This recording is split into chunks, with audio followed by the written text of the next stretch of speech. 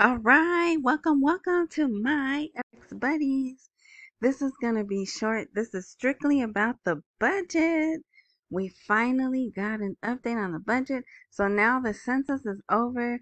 They have an unofficial count. Some of the some of the citizens are like, "Wait, you didn't come to my house. The census is over. You didn't count my family." But that's because I really believe they already had a pre-count with all the bank accounts open and the national ID cards. They probably had an idea of where they needed to go just to, fill in the blanks. But anyway, census is over. I don't think they've announced the preliminary results, but I don't care. That doesn't matter. All right. So this is going to be short. This is budget and a great article. Just one sentence. I'm excited about this one sentence in the last article. So here we go. All right. And it is Sunday morning, November 24th. In between football games, I'm doing this. All right. And I have finally a budget update and a great CBI article. So they put the agenda out for Tuesday. Now they're gonna have a parliament meeting Monday, but that is specifically about everything that's going on with Ice Cream Land, the threats against them, the nonstop um, slaughter. Let me say that. I don't think I can say the other word. Okay, in their eyes, in their eyes, it's a slaughter, right? Let's see. And there's word of a working possibly ceasefire agreement too. So, but they're trying to keep things secret, which that's how it should be. These are very sensitive times, right? Very sensitive issues, and the important details shouldn't be leaked out where a person in America can read them, right? But anyway, so yeah, so let's get into it. Okay, so this is Tuesday. Well, here, this image here, this is their agenda, and this is official. When they put this out, it's official. Now, don't get me wrong, they can update it, right? So something could happen. So let's not get too far ahead of ourselves, as they say. Something could happen tomorrow and it could all be messed up. But for now, I'm liking what I'm seeing. It's all in Arabic, but here's the text of it. So first, right, here's other stuff, um, other things that are not important to us. But here, the first reading of the draft law amending the first law of the Federal General Budget Law of the Republic of Iraq for fiscal years 2023, 2024, 2025, number 13 of 2023. Now, I don't know why it says Finance Committee there, but it does. So this session starts at 11, so I'll have my eye on it. But then after that, and I was like, oh, well, I don't really know what that means, right? Yes, it'd be nice to get some details. And here you go. In detail, the Iraqi budget is subject to political and economic amendments on Tuesday. So, and mostly what I think this is those changes they've made for the Kurds. The changes they made with the percentage of that and the other items. So here, the re-export the Kurdistan region's oil to the Turkish port of Ceyhan. So they did make forward movement. That's why Sadani's been grinning like a Cheshire cat, right? Because he knows, he knows.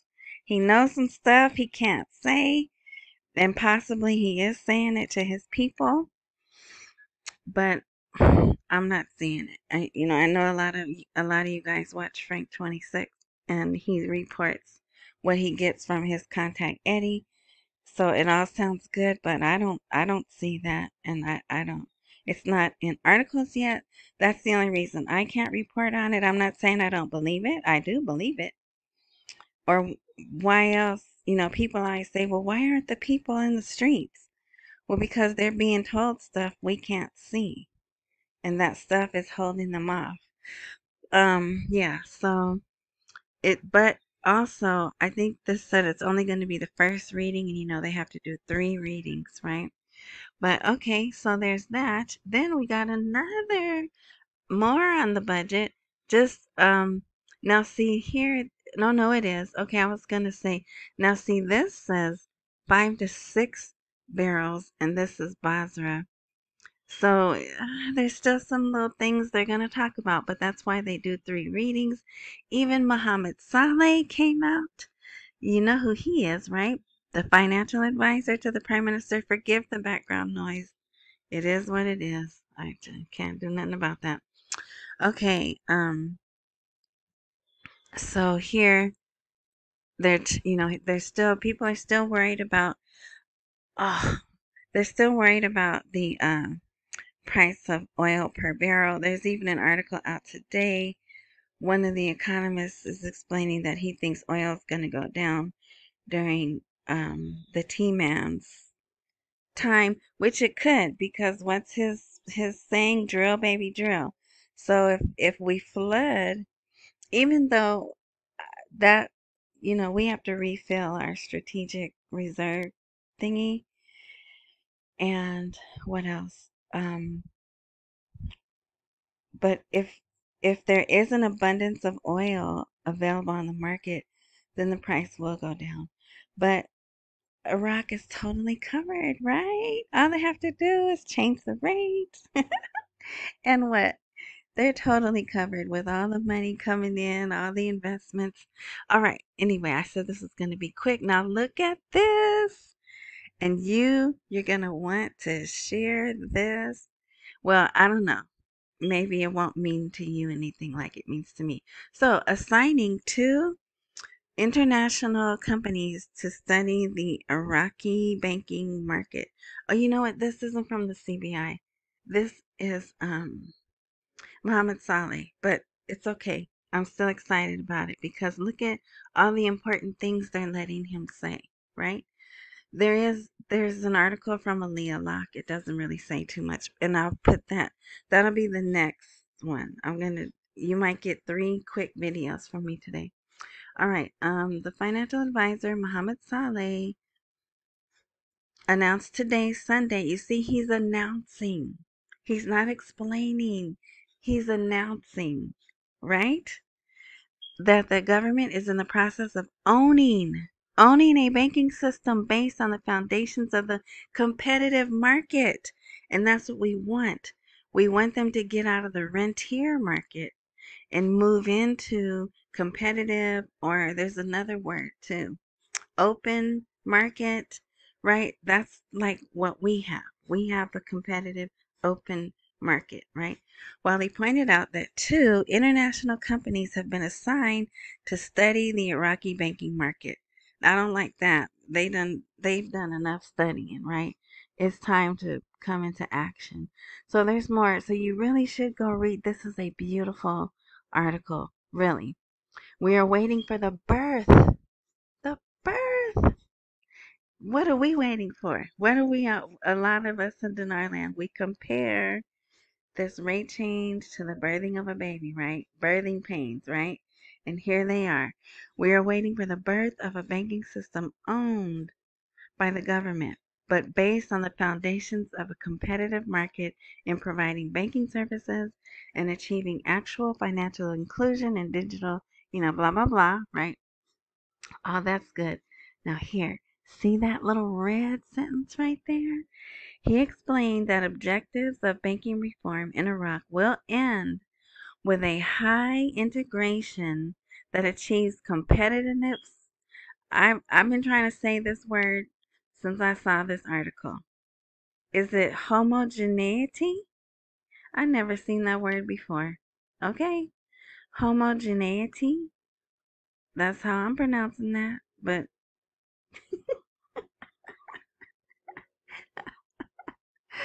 compliance and governance within the Iraqi banking and achieves the integration of the national banking market with the global market. Boom, that's what we want. We want them integrated with the global banking market, the global trading, global finance. That is what we want. So I am very pleased to see this one sentence. You can share this video. You can direct people to this article so they can see it. If anyone's feeling down, because come on, guys, we're going into another holiday season. It ain't happening. You know it's not. Oh, wait, wait, wait. I got 2%, 2% hope of December, right? With all this good news, 2% hope of December. But we're going to hear all the same stuff. Well, they want you to have it for Black Friday. Well, they want you to have a Merry Christmas. And I'm not downing anybody. That's just the normal cycle of how it goes. If you've been here long enough, that's what happens around this time of year. And it could be that's what they want, right? All right. So that's it. But you know what? I'm realizing I forgot one of the budget articles because at the end, one of the budget articles says, we really hope so hold on. All right, I apologize for that. So after I had done everything, then I did one more check and there was another article. This is about the legislative terms, the parliament sessions. And this guy, he is a member of parliament, Mohammed Shamari. We need to extend the legislative term for 8 sessions, and the budget is the top priority. So I don't know if he means past December 9th.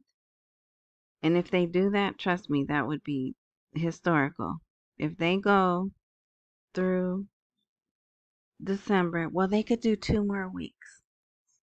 Actually, because if they do two sessions a day, oh yeah, they would just need 2 more weeks. But anyway, so let me show you this paragraph here at the bottom. I believe that so here, I'm reading right here. The need to extend the legislative term to 8 sessions to compensate for what we missed in the last legislative term and for the parliament presidency to prioritize the laws according to the needs of the people. He added, I believe that the issue of the federal budget for 2025 and its completion for the next fiscal year is of the utmost importance. And the parliamentary circles have determined to approve the budget schedules, and we hope that the law will be passed in the coming days. I know, we don't like in the coming days. But hey, this is forward movement. Forward movement, admission that it's of utmost importance. Yeah, today's a good article day. And actually, yesterday was too. I just didn't get around to posting. So, yeah, all right. So that's it. This is your short budget update. I'll Rather than do that 2 minutes, I'll put all the links to everything in the box, the info, more, open, whatever. If you'd like to send me a little gift, my PayPal link is there. But yeah, so this is good. This is good. This is good. All right. Until later today.